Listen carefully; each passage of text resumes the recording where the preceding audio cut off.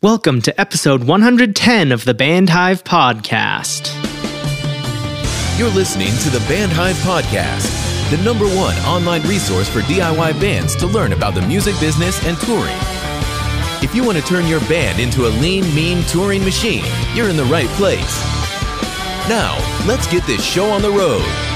It is time for another episode of the Band Hive Podcast. My name is James Cross. I'm not here with Matt Hose of Alive in Barcelona, but I do have a very special guest, Emilio Menze of Dark Ride. How are you doing today, Emilio? I'm doing well. So happy to be here. Thanks for having me. That's great to hear. It's my pleasure, man. It's been a while. The last time we saw each other was 5 years ago when you were playing with a band called Stellar Corpses.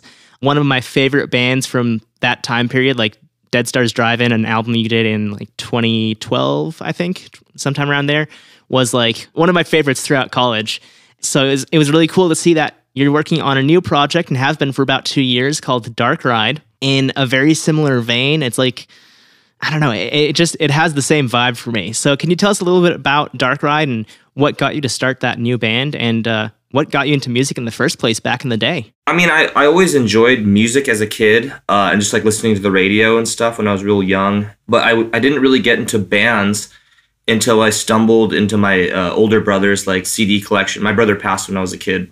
So I was looking through his old collection years later and saw a Misfits CD. And I loved the skull. And I've always loved Halloween and horror movies, just anything spooky.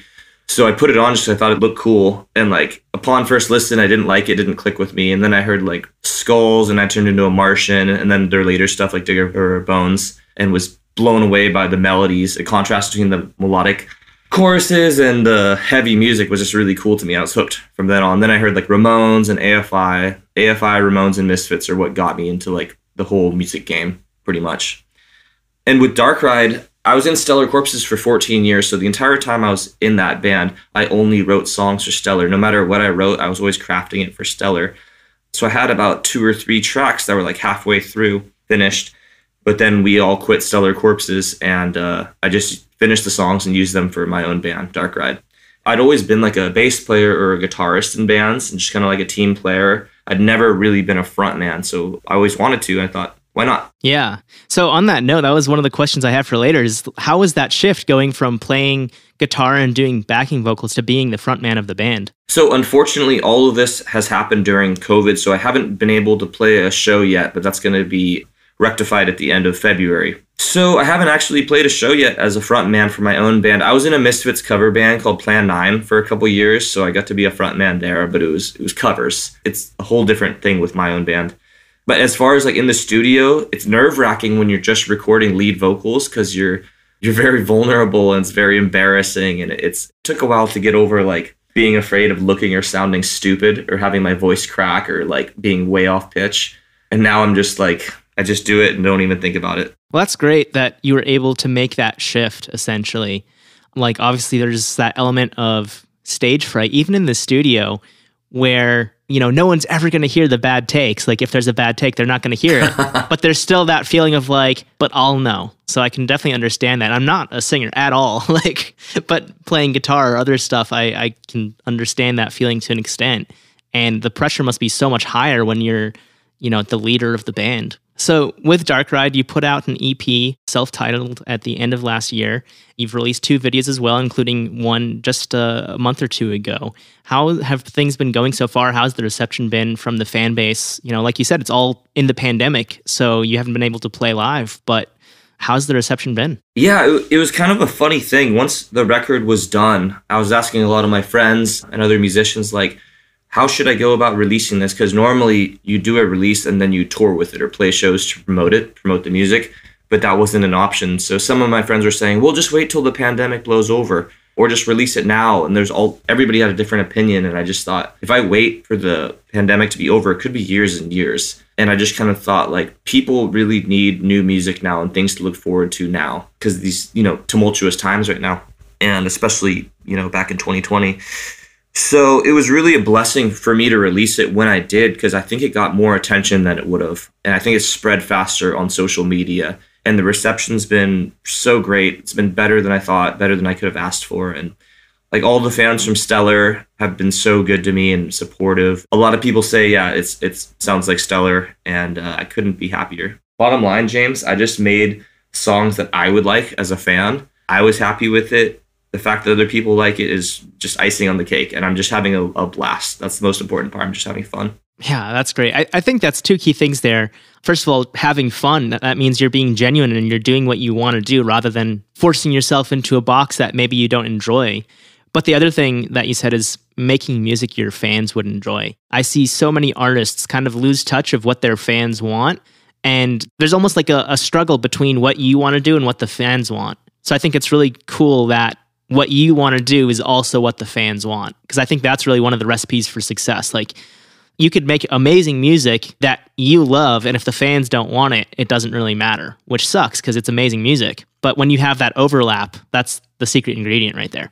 I agree. I think what helps too is my songs it's a simple formula. I just try to make the chorus as big and as catchy as possible. Because all my favorite punk rock songs, especially AFI, like their choruses are epic and you could sing along with them immediately. So I just try to kind of emulate that because that's just what I like. Yeah, and I mean, this is drifting totally away from the topic we're here to talk about. But that's like what makes a community for a band is like when you're looking around and there's like 500 people singing every single word along with you. Like that's what builds a community. That's really what it is. And so I totally can understand why you want to get out there and play those shows. Yeah, I just think it's magic when it happens like that. When everybody's singing along, it's powerful. Yeah, absolutely. People put their differences aside and they're all there for one thing in that moment, and like any problems they have just fade away and they're like, this is happening right now. This is the moment. We're going to enjoy it. And that's that. Like, it's incredible. You mentioned that you were in Stellar Corpses for 14 years. So you've been a musician for at least 16 years now, the 14 with Stellar Corpses and 2 in Dark Ride. Over that time, the music industry has changed so drastically. 16 years ago, iTunes was a thing. Spotify wasn't even a word that people knew. It was still physical media or illegal downloads or paying for downloads. And now pretty much everything is streaming. When it comes to the non-musical skill set of being in a band, what kind of changes have you seen over that time? So in my opinion, like social media and these sites like Bandcamp and Spotify, Apple Music, and YouTube too, like they're making music and songs way more accessible to people. Like it's easy to listen to any song you want instantly. And in my opinion, for the artist, it's kind of a double-bladed sword because like your music's going to get out to more people, but you're not going to really get paid much for it, for these streams and stuff.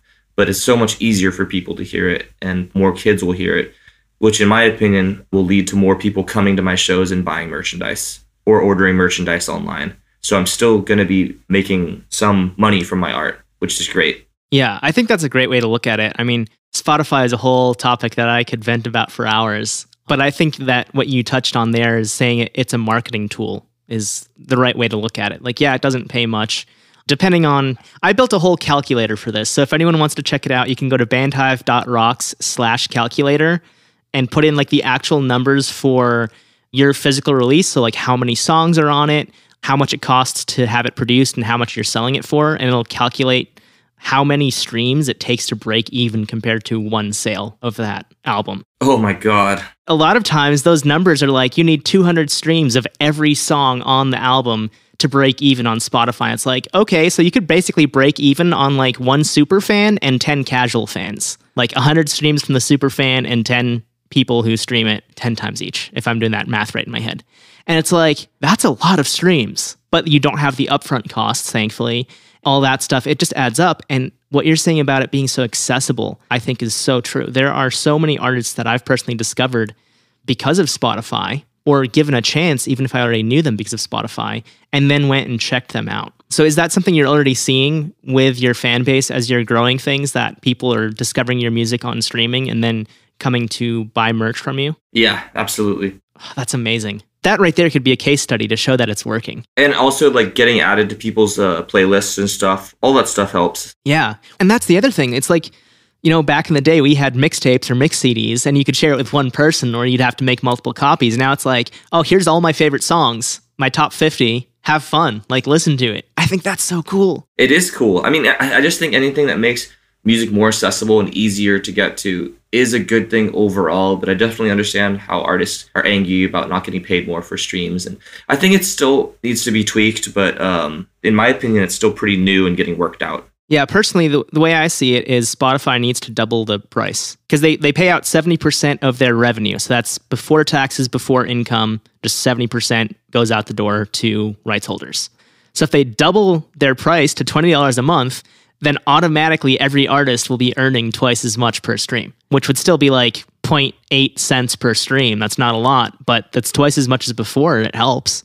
And then the other thing is cancel the ad-supported plan because that does not pay nearly as well as a paid subscriber. I agree. That's a good point. Yeah, and I mean, if you look at Apple's numbers, they have that $10 price point without the free plan, and they're paying about 150% of what Spotify does per stream on average. But anyway, I shouldn't get into that rabbit hole too much. As you've seen these changes in the industry, what has the most difficult thing to adapt to been for you? In my opinion, there's a lot of pressure on musicians and artists, especially like independent musicians, to have this really strong social media presence. And I think sometimes some of the musicians take it too far and post every day, multiple times a day, and it turns into fluff. It looks like spam. Where as a fan of said band, like I just want the kind of meat and potatoes. I want like the real news or real updates. I don't need just fluff or spam. And when it happens like that, I stop paying attention to it. I think it's important to have a social media presence, especially on Instagram, but do it creatively. Me and my producer call it the sledgehammer effect, where whatever I post, it has like meaning and it has impact. It's not just posting to post something, if that makes sense. Yeah, so don't create content for the sake of content. Rather, put something out there that you know the fans will care about. Something that's going to kick ass and either be creative or meaningful. Yeah, I think that's just my opinion. Yeah, which I'm pulling up your Instagram right now because it looks like, from what I was seeing when I was researching this episode, you had plenty of great content, like valuable content to share. You're still posting at least a couple times a week. You have to find the content that people want, and it seems like you found that. Whereas a lot of artists are like, here's the latte I had for lunch today. Ugh. It's like, okay, like... Yeah, exactly. That stuff kills me, and I think it devalues the brand. I try to be really creative with it. Like, one of the photo shoots I did, I made it look like I was on the local news, and I'm attacking the two news broadcasters. Like, who let this psychopath on TV was kind of what I was going for. And it was just funny, James, because it was one of those things that in my head, I was like, okay, that'll either go over really well and be successful, or it'll be a total flop. But I think the good ideas are kind of like that. Like, and I don't know, I just always tell my friends and artists, like, keep a memo pad or notepad open in your phone and write down every idea you have, and then just slowly go through them and make them work in terms of social media content. Yeah, I think that's great. Like, otherwise you have the amazing idea and then it's gone 5 minutes later because you got distracted by the next thing that seemed like a good idea. So when you're creating content, do you have like a schedule that you try to stick to, or it's literally just when there's something important, that's when we post? Exactly. When there's something important. And I just try to do it early in the morning, California time. It seems like I have better results and more, I get more attention from it if I post in the morning opposed to like afternoon or nighttime. Which makes sense because people, they're either like waiting to clock in or they're just waking up if they're sleeping late, that kind of stuff. So then people have the whole day to see it before it gets pushed out by like the flood of posts when everyone gets off work. At least that's how I would look at it. So kind of staying on this thread, what do you think DIY artists need to do to stay relevant going forward? Because social media is it's essentially a competition, which is such a sad thing to say, but the algorithm is always trying to prioritize people who post a lot because they want people to stay there. And then that doesn't always get you the results you want. Like you're saying, sometimes people, they're not really interested in the music, they're just interested in the content, versus when you post about the music, that's then, okay, like these followers are interested in the music. It's tough because you're right. Like the more you post, the more the algorithm's going to pick it up and put it in people's faces.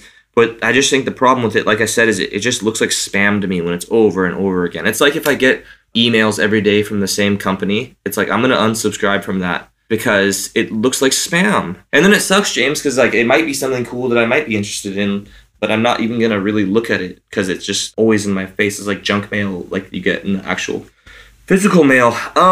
Independent bands to stay relevant in social media. That was the question, right? Yeah. I mean, off the top of my head, I think it's really important just for any band to invest in their artwork and their designs and their aesthetic that they use for merchandise and just their logo I think it's the kiss of death when bands go the super cheap route and just go like, oh, that's good enough. Oh, that'll serve its purpose. Put some money and some pride behind it to make it like kick as much ass as possible.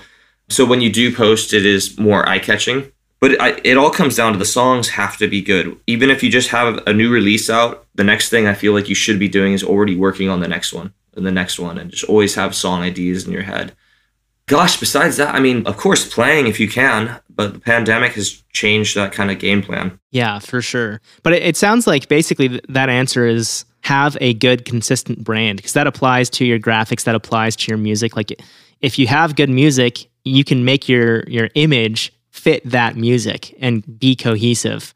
And then that can extend to like your brand being the artist who's always working, and people can see that, and you're always putting out the next release or always working on it.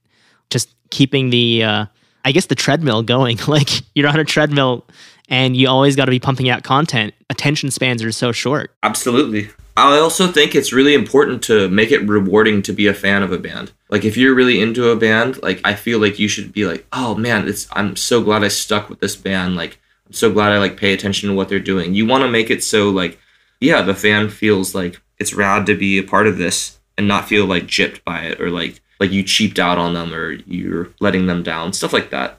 I'm thinking of one band right now. You're probably thinking of the same band, AFI and the Despair Faction, right? Exactly. I've learned so much from AFI through the years in so many different ways. I think they're one of the best examples to look at from like the late 90s to the mid 2000s of what they did right. It's absolutely amazing. And they've been a band for 30 years. Like clearly they did something right. And their fans are rabid. Like AFI fans are so passionate and so, I mean, myself included, like the first time I saw AFI was at the Warped Tour in like 2001. Lucky. Yeah, man. I think it was right when, because Days of the Phoenix was like their single on the radio. And I just remember thinking their fans, I mean, I thought they tore it up, but their fans were just out of this world and singing along, especially on like Total Immortal. Like all the fans were singing along to that chorus and moshing, and it was special to me as a kid. Yeah, that must have been amazing. Like I've seen videos from back then, and that looks really cool. So I'm jealous of you there. Yeah, thanks, man. Just sidetracking here a little bit. How many times have you seen AFI over the years? Being from, California, that's probably a lot. So that first time was at Warped Tour. I saw them right before December Underground came out at Slim's, and they played Rabbits or Roadkill. So that was really cool. Saw them on the December Underground tour again in Santa Cruz. Saw them twice for Crash Love and then for something else in Santa Cruz. To answer your question, I think 8 times. Oh, that's so sick. And Rabbits, that's such a good song too. And off of like a MySpace compilation of all things. Yeah. I love his lyrics. Yeah. Anyway, we could probably do an entire episode or 3 about AFI. So I'm going to steer us away from that because I will totally go down the rabbit hole. And I know you'd follow right along with me talking about one of our favorite bands. Getting back to Dark Ride and the music that you make, when you started the band, what was your goal? Well, a couple things. Like, at the end of the day, no matter what, I am a musician, period. I can't change it. I wouldn't want to. It's who I am. It's brought me everything good in my life, and it makes me happy. It's my livelihood. It's also how I express myself, and it's therapy, especially on stage. It's all of those things. But also, when we left Stellar, I was really upset and confused and had a lot of anger and like a big kind of chip on my shoulder. So that kind of helped me just kind of heal from that experience. Because, I mean, it was just like a breakup, It was like any other breakup with like a girlfriend. Like, it's really tough and your whole like kind of world changes. Breakups are always really hard for me. So it really helped heal and kind of like feel like myself again. So that was kind of the goal. And also I just wanted to see if I could do it because I'd never been in charge of like a whole EP or a whole band or had like, I was always in a band where it was a democracy. And that's part of the reason why I quit Stellar Corpses because it was no longer going to be a democracy. All I needed was 1/5 vote. I was always a team player. But anyway, so yeah, with Dark Ride, I was completely in charge of it. And I wanted to see if I could do it. So it was just kind of a fun challenge. And the thing is, James, it intimidated me. It scared me. And I knew that was the right move then. Yeah, got to get outside your comfort zone a little bit. Exactly. Yeah, and so it sounds like that goal hasn't changed. It's just like, that's what you live and breathe, and that's what you're going to continue to do. Yeah, and like this upcoming 2-week run in February, I'm like right in the middle of booking it, and it definitely makes me nervous and is a little scary. That's how I know it's the right thing to do. Yeah. And so Happy New Year, everyone. This episode is the first episode in 2022. Where are you going to go so far that people who are listening can look out and find your tour dates and go to a show? So as of right now, I mean, things could change. It's still right in the middle of booking, but I'm going to start in Fresno on February 26th. And then I'm either going to play in LA or San Diego, make my way through Arizona, New Mexico, on the way to Texas. So March 5th, I'm playing in Austin, Texas at this big festival called the Nosferatu Fest. It's celebrating the 100-year anniversary of the film Nosferatu. So the whole tour is booked to tour out to that gig and tour back. So it'll be like California, Arizona, New Mexico, and Texas. All the towns that don't play on the way there, I'll try to play on the way back. So yeah, that's pretty much it. And I'm going to end in Santa Cruz, which is my hometown. That sounds amazing. I've never been to Santa Cruz, but from everything I've heard, it's like this little bubble of horror-themed stuff. Is that true, or is that just my view as an outsider? So it definitely is a small bubble. I call it a fishbowl. It's more so like marijuana and hippies than horror. Okay. So basically a mini San Francisco. Yeah. Gotcha. I would say that. What's cool about Santa Cruz is the redwood forest next to the ocean, and that's very special. And the weather's killer, but there's a lot of kombucha, I'll put it that way. I know what you're saying. I was up in Eureka for like 6 months, and I totally get what you're saying. Probably a little cooler up there, temperature-wise, but similar situation. Anyway, with being in such a small niche, what do you find works best for marketing in your community? Because it's really, the genre you're in seems more of like a community where everybody knows everyone. It's not like a pop band where it's like, hey, you can target pretty much everyone. It's like, no, your fans are the people you already know because you're all part of this tight-knit community. How does that work for you? So it's cool in the sense that since this is such a small genre and niche, that word spreads really fast, especially if the band is good. And there's a ton of support right away, and like, the fans for that genre are pretty rabid. But my personal opinion has always been that it could expand and be a little more like, I guess, respected and a little less like, people kind of frown upon like horror punk and horror rock, or like think it's a kind of a joke, or like people, you know, with their faces painted like a skull, and that they think like, oh, like that's so embarrassing. And it can be, but I want to take the whole genre and elevate it and give it some more credibility. Because I look at like a band like the Misfits and the legacy of the Misfits, and everybody's owned a Misfits shirt at one point in time. It's very like accepted, and they're so high up, and there's no other horror band that's kind of close to that in punk rock. And I just think, why not? There totally can be. Yeah, especially since it's been such a long time since really their peak. Like they came back and did the reunion a few years ago, but there hasn't been any artist to really fill that gap. Like there's room there for growth. I agree. I've always felt that way, and I was trying to do that with Stellar too, and it's a work in progress, but I think there's so much, like you said, room for growth and potential. If I'm wrong, all that matters is I'm having a blast along the way, and I'm trying. Yeah, that's the main thing. Like, as much as we advocate with Bandhive for people to go out and run their band as a business, like, yeah, you can run it as a business, but if you're not having fun, then it's not worth running as a business. So the main thing is have fun. Like that's how we look at it, is just have fun and then make it a business from there. And then you will have fun while running a business. Like that's the best of both worlds. Yeah. I've always been aware of and grateful for the fact that what musicians do makes people happy and puts smiles on faces, so to speak. It makes people's days easier, and it makes life more fun to have good songs, a good soundtrack to your life. And I've always thought that was really neat and been really grateful to be a small part of that.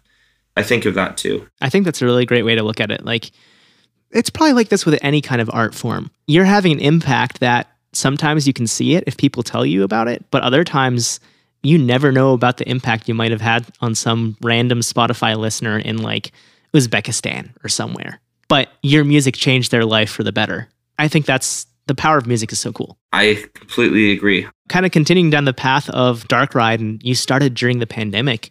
What would you suggest to artists who are just starting now during the pandemic? Like, what did you do differently with Dark Ride that you would not have done were it not for the pandemic? I mean, off the top of my head, I did put more like creative thought into how I could put out unique content for social media, especially Instagram. Like, okay, how can I make just a picture that's creative, that's cool? since I can't play gigs. I mean, I spent a lot of time in the studio with my engineer and my producer making the songs as powerful as possible. I mean, we'd be in a tiny recording studio with masks, and it wasn't necessarily comfortable. Probably ridiculously hot and humid in there too. Oh, yeah. Good old studios. Yeah, especially with the songs, we never settled. We just tried to get all the best takes, and sometimes it took a really long time, especially for vocals. Because I was very inexperienced with recording lead vocals. I'd record backups a million times, and also, I mean, use the time to your advantage in terms of making creative designs, creative merchandise, stuff like that. Yeah. So basically just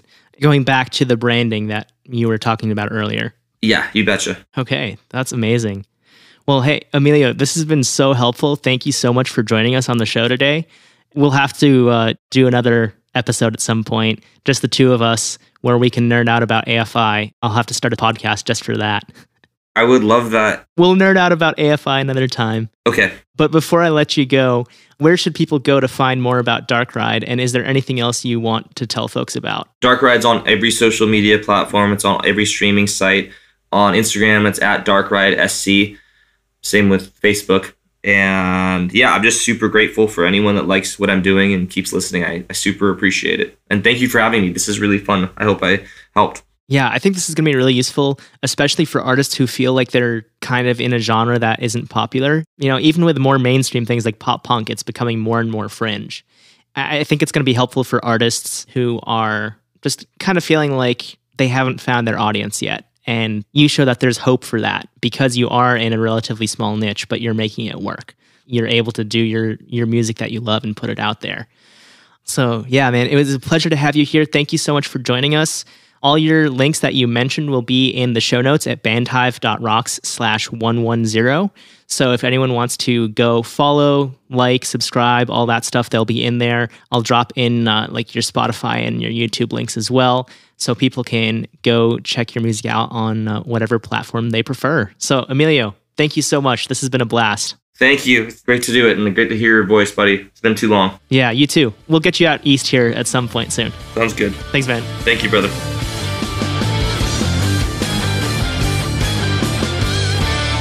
That does it for this episode of the Bandhive podcast. Thank you so much for tuning in and listening. And of course, big thanks to Emilio Menze for joining us on the show. I've known Emilio for got to be close to a decade now. Super friendly. And of course, as you could hear, we both nerd out about AFI. So really cool speaking with him about what he's doing musically now and the changes that he's seen in the industry as a DIY artist over the last decade and a half. So this was a really cool conversation. I hope you learned something from it and that you're able to use this information for your own band.